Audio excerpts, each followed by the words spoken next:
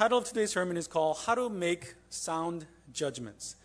Today we're going to share with you from Matthew chapter 7, verse 1 through 5. Matthew chapter 7, verse 1 through 5. Let's all read it together in one voice. Matthew chapter 7, verse 1 through 5. Let's begin. Do not judge others, and you will not be judged. For you will be treated as you treat others. The standard you use in judging is the standard by which you will be judged. And why worry about a speck in your friend's eye when you have a log in your own? How can you think of saying to your friend, "Let me help you get rid of that speck in your eye," when you can see past the log in your own eye? Hypocrite, first get rid of the log in your own eye, then you will see well enough to deal with the speck in your friend's eye. I want to start off by sharing with you a story, just a funny, comical story. It's a story about a woman. She was waiting for her flight, and she was sitting in an airport terminal. And while she was waiting, she decided, you know what, I am hungry. And before she sat, she bought a package of cookies. And she sat down, and she opened up a newspaper, and she began to read her newspaper. And all of a sudden, she noticed this man sitting next to her was eating a cookie. So she thought to herself, And so she glanced over, and she noticed it was the very same cookie that she had bought. And she thought to herself, okay, maybe he made a mistake, and maybe, it was a one-time thing. But, she was bothered by it, but she decided, okay, I'm going to just let him know that this is my cookie and that he shouldn't eat it. So she reached over and grabbed the cookie, and she began to eat it. But then a few moments later, she became very irritated because the man grabbed another cookie that belonged to her, and he began eating that cookie. And she's like, what is this man doing? So she grabbed another one she ate just to let him know, hey, this is my cookie, and I'm not going to let you eat all of my cookie. And then this was the breaking point. This man then grabbed another cookie and ate it. And she goes, okay, this is it. So she grabbed as much as she could, except, so there was one left, and she grabbed everything else, and she just ate them all. And she goes, okay, now this will show him not to mess with me and steal my cookie. And then even to her amazement, after doing all of those things, this man grabbed the last piece of cookie and was about to eat it. But then on the last moment, he decided to break that in half and gave it to her. At this point, she was furious. How dare this person eat all my cookie? And the last piece of cookie, he decides to eat half of it. So she decided, you know what? She was so just fed up with it, she snatched the cookie out of his hand, grabbed the empty bag, and decided to put it in her purse. And as she was putting the empty bag and the half a cookie remaining, as she was putting that in her purse, she noticed in her purse was the bag of cookie that she had bought earlier. All this time, she realized that he wasn't the one eating her cookie. She was the one eating his cookie. Now, I've never been in her situation, but I can safely assume that she probably wished that she could have gone back in time and maybe taken her time, before passing judgment upon this man. One of the most maligned and misused misquoted word among Christians and non-Christians alike is the word judgment. So many times I've heard in the past where people say, whenever a Christian would say something, maybe remotely something negative, people would respond by saying, hey, don't judge me, don't pass judgment. Bible teaches us not to pass judgment. Bible teaches us not to judge. Whenever people say stuff like that, my response to this, this type of statement is that really true? Does the Bible really tell us not to judge? Does the Bible really tell us that we should not judge others? The answer is no. Bible doesn't say those things. And people that say that, they kind of taking the Bible out of context and they're just quoting from one verse. Because when we study the Bible tells us to make judgments. And when we examine our lives, there's not a single person in this world who do not judge. And for us to say that you should not judge, Bible should say you should not judge, that's just a really incorrect and illogical statement.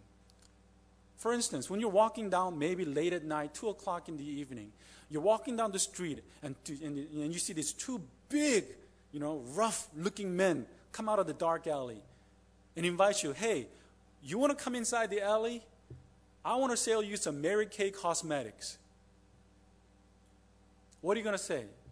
Are you going to say, oh, really? 2 o'clock in the morning? You two, really dirty, hairy-looking men, you want to sell cosmetics to me? Okay, I'll go.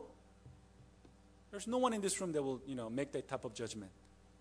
Are you going to fault them for making that kind of judgment, saying, you're being judgmental, you're thinking that these men are evil, you don't even know them, don't judge people like that. There's not a single person in this world that will criticize you or I for making that type of judgment. What if somebody calls you over the phone? Actually, I've had this situation. What if somebody calls you over the phone and says, hi, and believe it or not, I had this phone call 3 times within the past months.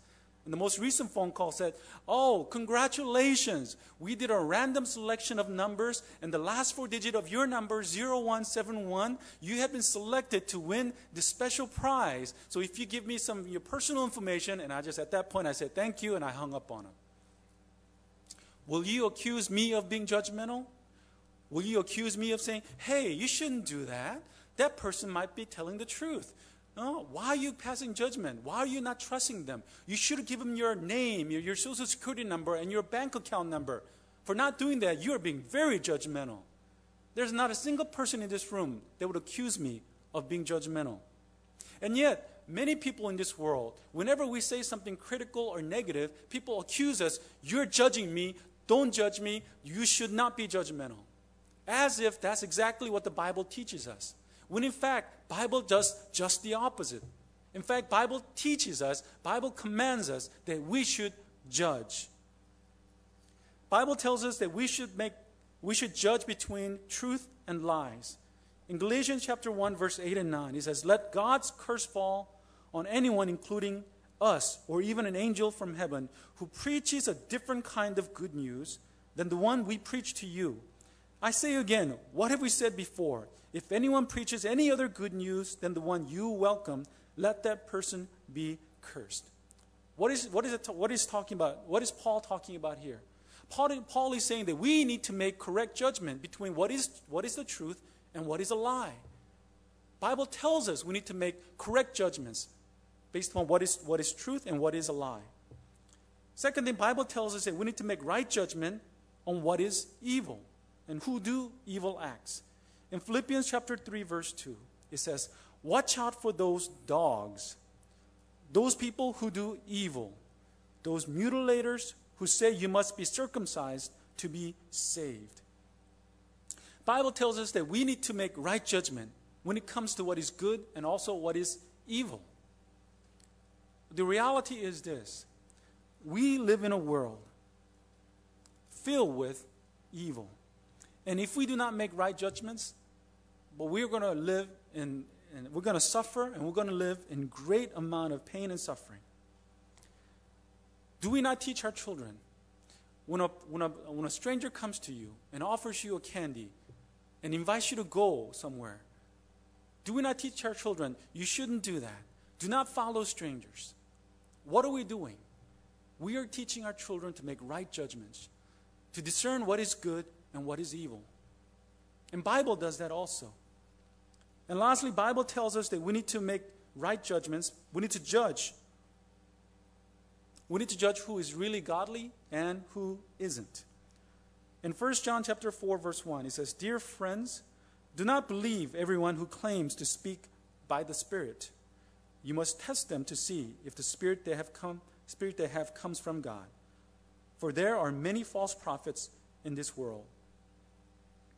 Bible teaches us that we need to have a discerning heart when it comes to judging people as to who is spiritual and who is not. The reality is this: just because people go to church does not mean they are spiritual, does not mean they are mature in God.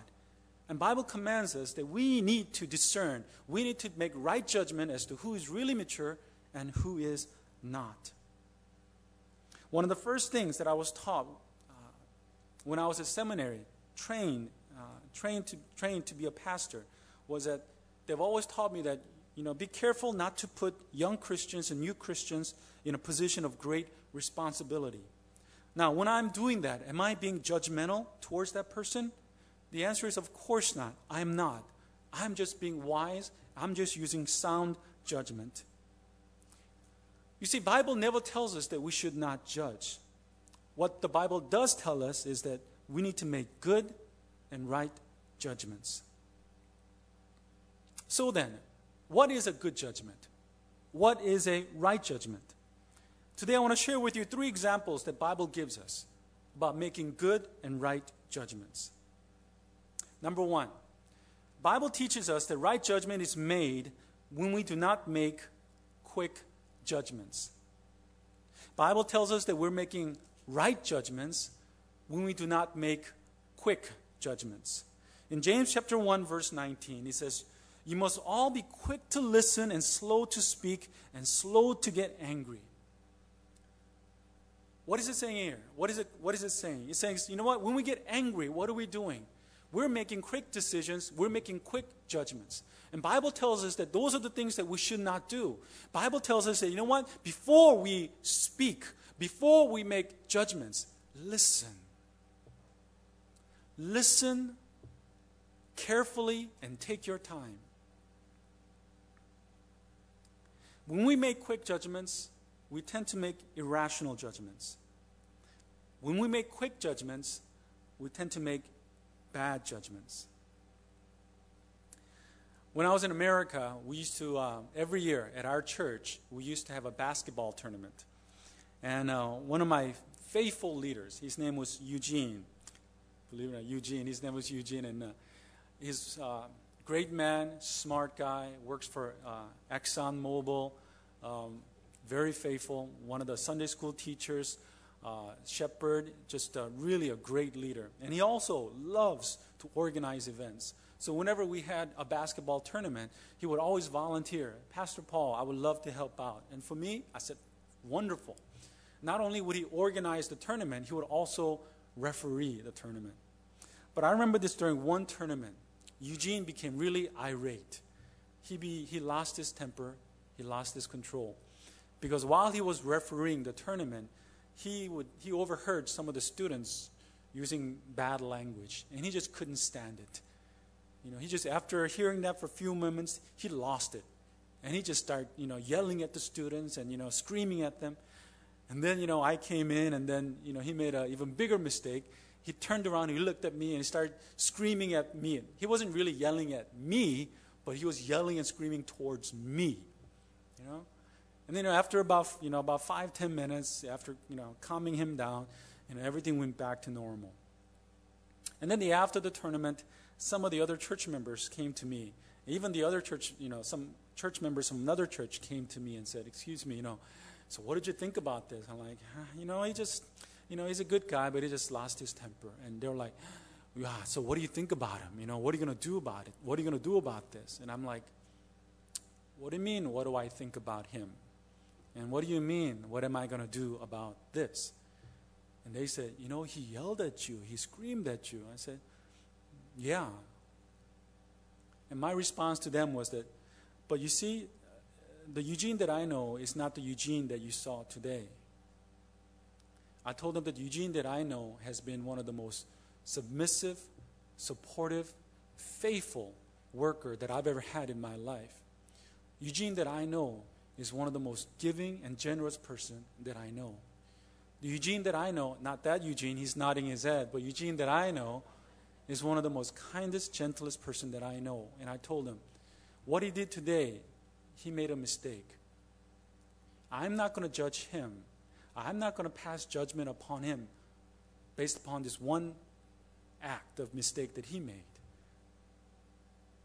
Because the Eugene that I know is far better than that. You see, too often in our lives, we are so quick to pass judgment. We pass judgment upon one single act. We pass judgment upon one single mistake. If we make quick judgments about people, we're usually making judgment based upon few events rather than the entire life. If married people were to make the same kind of quick judgments, I would guarantee you there would not be a single married couple left in this world. Because every married couple, we get into an argument and we get into a fight. And I guarantee you, in that moment of argument, in that moment of heated exchanges, guess what? We don't want to live with them. We want to be as far apart from them as possible. And for many of us, sometimes we even contemplate at that moment, even divorce. But then, a few hours pass, a few days go by, and then the calm comes over you, and then you start to think a little bit more rationally.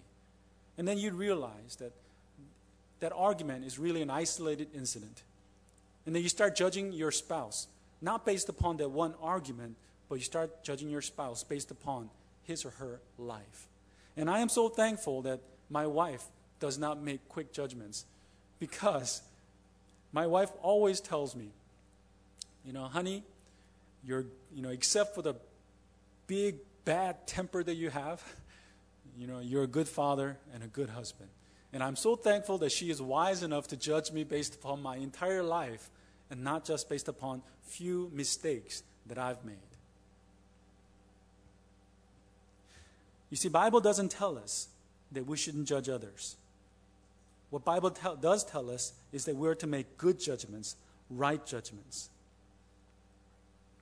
And making that right judgment means we do not make quick judgments.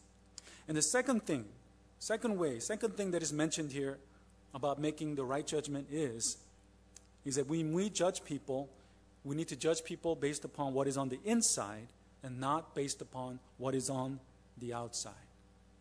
In John chapter 7, verse 24, it says, "Stop judging by mere appearances and make a right judgment." Simply put, what God is telling us is this: we need to judge people based upon a person's character, their integrity, their faithfulness, and their humility. All of those things are not just appearances, but all of those things are characteristics of what is inside. And God is telling us, when we judge people, in order for us to judge people correctly, we must look at who they are inside, their character. Are they honest? Are they hardworking? Judge them based upon their integrity, character, faithfulness. Do they keep their word? Their humility. Are they servant? Do they serve other people?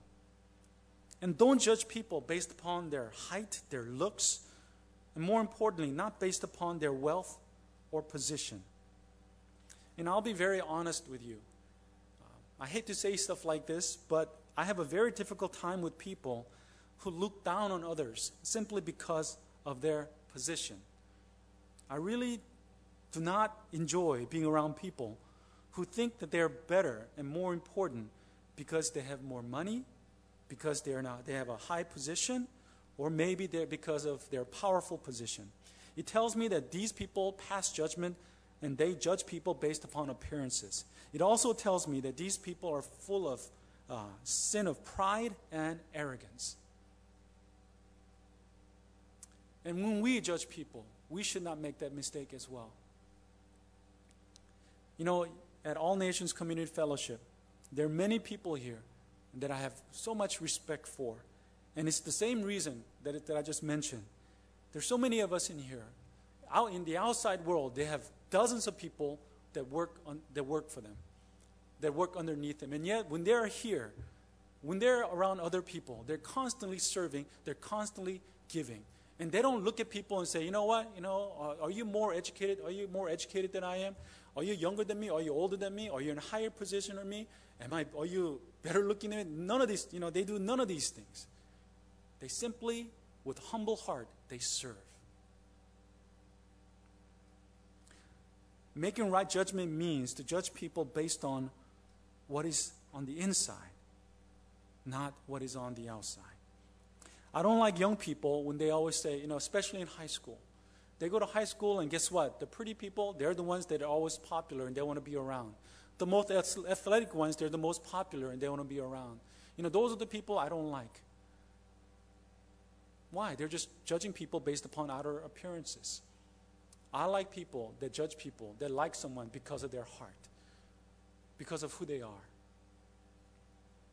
Making right judgment means judging people based upon what is on the inside, like character, integrity, faithfulness, and humility. And lastly, making right judgment means having the ability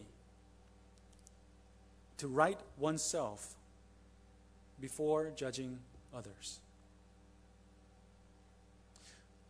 Making right judgment means having the ability to judge oneself before judging others.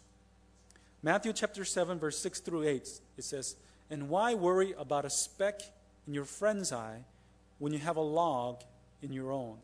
How can you think of saying to your friend, 'Let me help you get rid of that speck in your eye,' when you can't see past the log in your own eye?" The Bible calls them hypocrite. First, get rid of the log in your own eye. Then you will see well enough to deal with the speck in your friend's eye.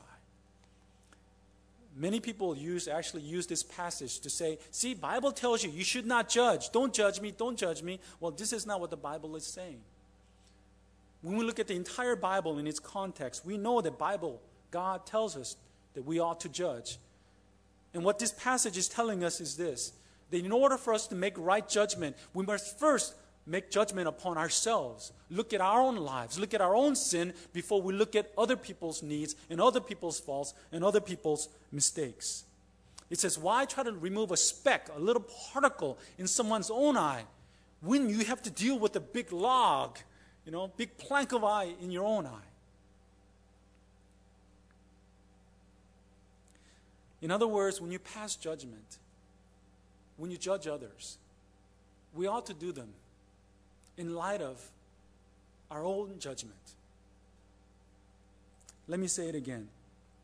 Let me say it in a better way. When we are judging people, how are we judging others? Are we judging people with anger? Are we judging people with pride? Are we judging people with critical eye? You see, when we judge people in light of our own sin, in light of our own mistakes, in light of our own faults, it's hard to judge people with a critical eye. You see, when God judged us, how did God judge us? God didn't look and say, look at him, look at Ilvin, look at Luke, look at all the bad things that they have done. I'm going to judge them, I'm going to strike them with the lightning bolt, and I'm going to send them to hell. Thank God, God didn't judge us in that way. In fact, when God judged us, he judged us with a compassionate heart and with a compassionate eye. And that's why God sent his son, Jesus Christ, to die in our place.